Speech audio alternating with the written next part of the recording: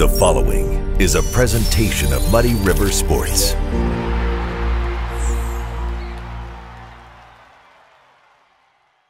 Welcome to another episode of Schuck on a Truck, brought to you by Shottenkirk Toyota. I'm Muddy River Sports editor Matt Schuckman, hanging out in Augusta, Illinois, where this guy right here hit a milestone victory this week.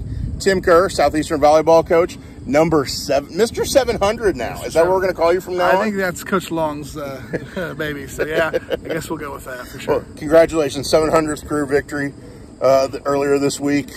You've been doing this a long time, haven't you? Long time, yeah. You know, I think 28 years, I think. Wow. This is maybe my 30th year at Southeastern. Okay. I coached golf for 2 years, Yep. and then I went right into volleyball, and 28 years later, here we are. Now, not only are you head volleyball coach, you have some other duties here at the school, but you don't just coach volleyball all day, do you? No, I don't. No, I started off my career as a math and science teacher, Right. taught chemistry and physics and math, and kind of gently moved into academic advising and then administration, and got my master's degree in school leadership. Right. And I've been the principal here for, I've been in administration for 10, 12 years or so now, I'd say.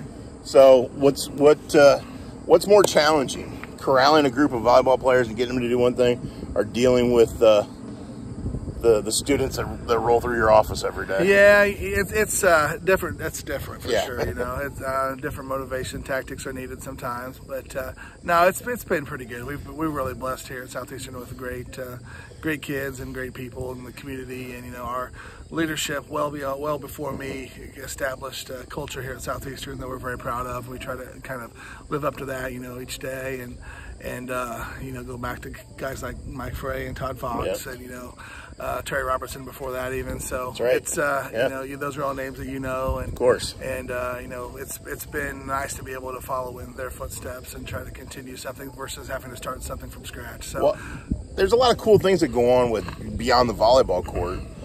Just like when I pulled in today, we were sitting here talking.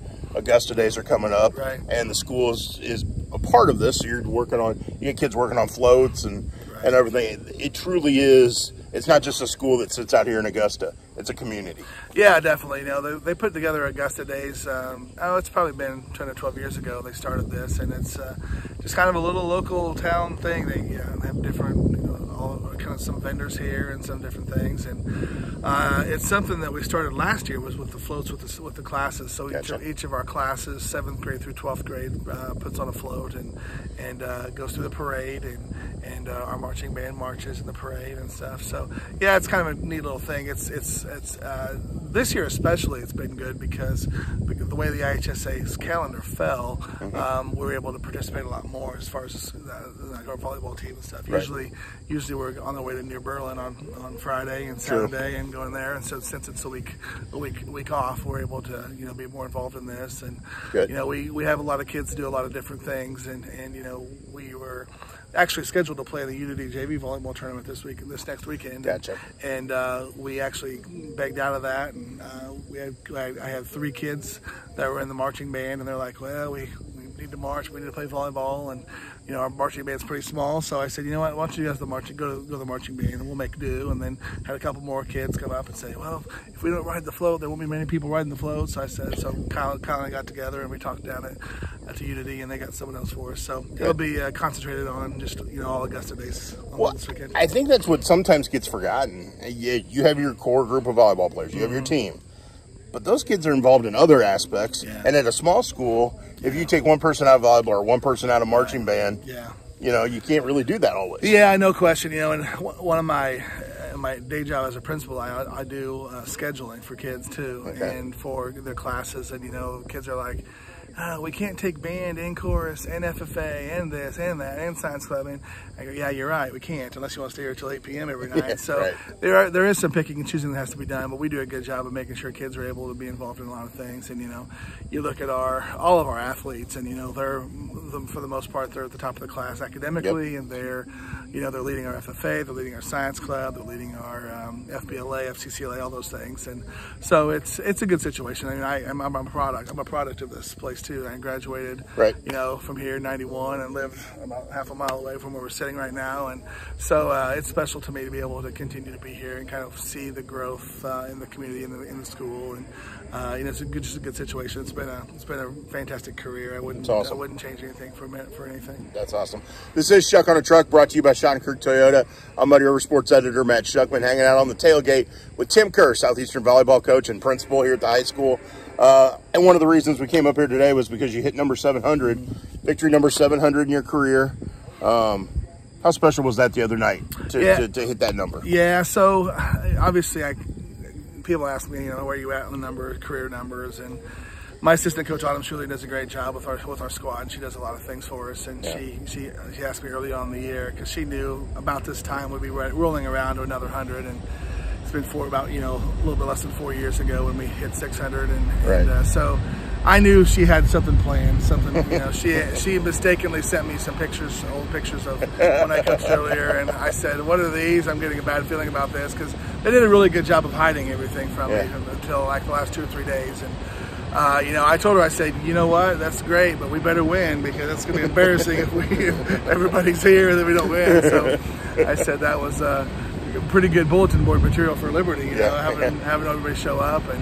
But no, it was really special. You know, my family came, my mom and my sister, and you know, some of them were there. A lot of old players, and they had a nice slideshow and everything. It was also the debut of our hype video, so that was kind of cool. So a lot of nice things, and you know, I had cake and ice cream afterwards and stuff. So got to see a lot of people, and obviously, you know, the publicity through Facebook and through text messages and emails has been fantastic, and it's you know, it's very humbling, and you know, I feel like, you know, I'm an old baseball player, basketball player from Southeastern that didn't know much about volleyball, and finally eventually learn, pick up things after 28 years. And I think your 28 years have been okay. Yeah. So it's still like a humbling experience just to be able to, you know, people reach out, and I appreciate every one of them, and it's nice to know you're appreciated, for sure. Yeah. Well, okay, so one of the cool things, we're sitting here outside Southeastern High School doing this. The train just went by. I'm sure people could hear it in the background. Yeah. It goes right by the baseball field. Right. Which I have always loved. I remember coming out here when I was in high school and stuff. And again, the field's a little nicer than it was back when we were in high school. Right, for sure. But it's still a cool thing. And just, you know, the uniqueness of where we're located. No question. It is kind of neat. And I remember, you know, I played here, and baseball was my sport. I played basketball and golf too, but I was better at baseball. And I remember I played on this field for, you know, 1,000 years. And as a left-handed hitter, I always had the sun in my eyes in the evening, so I didn't like that. But you know, I remember, I think it was maybe my freshman or sophomore year, and Scott Dooley was one of the best hitters I ever you know, played with or against, and he hit a ball that I think went all the way into almost to the tracks. That was probably the farthest ball I've ever seen hit at that point in my life. So it is cool. You know, sometimes I'm glad you brought it up, because sometimes you're just so used to it that you know, trains pass and you don't notice them. But it's neat to see that. And like I said, I grew up just half a mile away, and I had trains go by me the whole time. So it is kind of a cool atmosphere, and it's one of those things kind of you see on movies sometimes. Well, it's funny because we both graduated from high school the same year. And I look back on coming out here during those days, and that's when I first got to know Coach Wisegood. Right, sure, and how cool that was to get to know him then. And then he goes on, you know, at that point he was a legend. Well, it's funny because when he started to get close to breaking the record for the state, you know, we looked and tried to find just different, you know, clippings from the newspapers and things. I distinctly remember we found a clipping.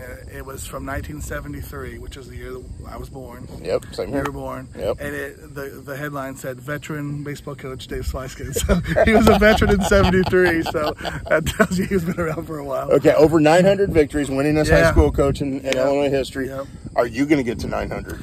Oh man, I don't know. I've got 4 more years and then I can retire, and I think I might take advantage of that.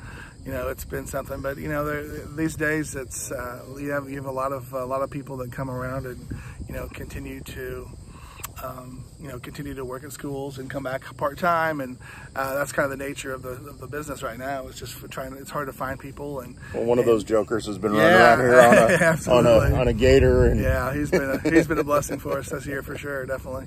Okay, but obviously, we've been talking about number 700 and the career and stuff. But you got a really good team this year. Right. Won your first 8 matches as we record this. Obviously, Amanda and Kara Stevens have been a big help, but you got some depth there with Kenzie Griswold. And, I mean, this isn't just 1 or 2 kids. You got a pretty solid team. Right, yeah, we do have some depth and have some ability beyond the 2 Stevens girls for sure. And as I look back at Amanda's career, obviously it's her senior year this year. You look back at when she's a freshman, we get second in the state. We're just kind of project forward and think, is that the best team she's ever going to play on in high school? And right. And with small schools, you don't have the luxury of having 5 or 6 seniors every year. So you're going to borrow from different grades, and you just hope that you have kids, 2 or 3 kids from each grade level that end up being contributors. And right now we've got 4 sophomores that are playing a lot for us. Right. 2, Kerr obviously being one, and Tegan being one, and Jalen and Morgan doing that as well. So really we have basically 1 junior and a couple seniors. So it's one of those things where it'd be nice to say this is you think about college basketball and you have those really good teams, those mid-major teams that have a bunch of seniors that can kind of compete. No doubt. And unfortunately we rarely have that. So we're looking at basically having a combination of experience and youth at the same time almost every year. And that even would go back 4 years ago, and Amanda was a freshman, and Abigail was a sophomore that year, starting. So it's interesting, but I think that also helps you down the road. You have kids that are like sophomores and freshmen playing now that are going to remember these years, and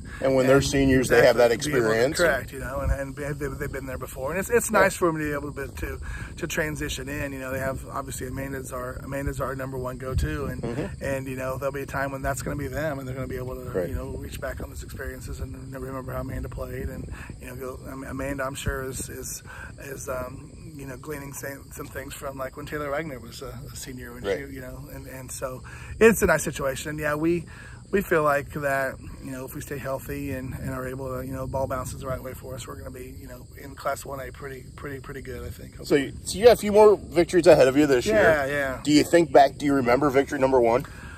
Man, I don't. I remember the first year. I do remember.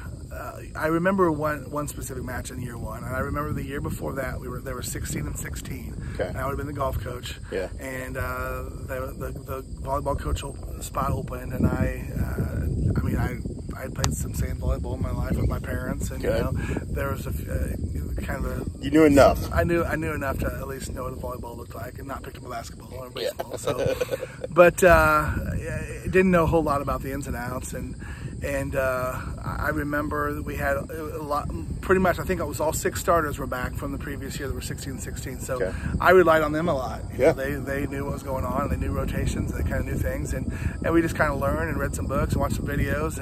And I do remember that year in the postseason. That was back when the regionals were more stagnant, where you had the same teams every year almost. And I remember it was a 5-team regional, and all 5 teams had over 20 wins. I remember, and we were the number 4 seed. Even Industry was the 5 seed, and they had 23, 24 wins as well. So Macomb was really, really good that year. They had a girl named, I think it was Erin Runser, who was just a stud, and they were state ranked and really, really good. And of course, the Colchester Beast was in that mess, and they were normally they usually ran they usually won every year. Yes. And I remember we played Macomb, and again they were something and 1, I think 32 and 1, something like that. And I remember we knocked them off in the regional, and I remember Greg Phelps was on the call, and I remember that's probably one of my first interviews with him. And I remember him he had the Ric Flair woo call at the end, and I remember that distinctly. And I swear to you, I think if there would have been an election in Colchester, I would have been able to win the mayor election, because they were certainly more happy to play us than they were to play Macomb, and then they beat us in the next round of the regional championship. And that's my biggest recollection as far as that first year in terms of specific games. Okay, well that's funny, because think about this now. This is how long you've been doing this. Yep. there is no longer an industry high school. Right. There's no longer a Colchester high school. Like, we've seen so many changes over the years. Absolutely, yeah. And the game itself has changed so much too. Yeah. You know, with the rally scoring and things like that. So, and it's evolved. And you know, you look back and you know, Angela Wagner played at Colchester for Terry Paul, and she's one of my assistants as well. And she went to the state tournament. And you go back and you look at some of those videos, and I mean, it's the same game, but it's just evolved so much. Right. It's quicker, and you know, big strong kids, and you know, it's a good thing. Well, you've had quite a career. I know the numbers are there, but it's the relationships, it's the impact, it's the being part of the community that matters as much as, if not more, than the wins, isn't it? Yeah, it is. It is. It's funny that you know, I'm talking to Dwayne on his show the other day, just about how he mentioned that I seem like I enjoy talking with other teams about as much as I do my teams. That's just something that I've kind of started and have done for a while. Is, you know, I'm just kind of mess with other teams and kind of befriend them, and so it's nice to be able to do that and just kind of go out and just show that it's obviously you're in competition, but it's also you're kind of on the same team as far as just playing the same game and loving the same sport and just being able to. I mean, I can't tell you how many people, not only from Southeastern that play volleyball, but from other schools who you know, will see me at Walmart or see me wherever, and you know, we'll reminisce about the old days and stuff. So it's nice. That's awesome. Sure. Well, thank you for taking time to do it with me today. Thank you very much. I appreciate it. Congratulations. I've always wanted to be on the truck. There you go. Bucket list. There you go. There you go. And maybe it won't be the last time. Yeah, maybe not. Maybe come, and I haven't even looked at the calendar yet to know the dates, but maybe come November, we get all the lady sons in the bed of the truck celebrating a state trophy. Oh boy, I'll tell you what, we'll do that. Okay, for sure. Awesome. Well, good. Well, congratulations again. Thanks for the time. You bet. And let's do it again sometime. It's been awesome. Thank you very much. Awesome. Right. For Tim Kerr, I'm Matt Schuckman. This has been another episode of Schuck on a Truck, brought to you by Shottenkirk Toyota. Muddy River Sports. Our home, our sports.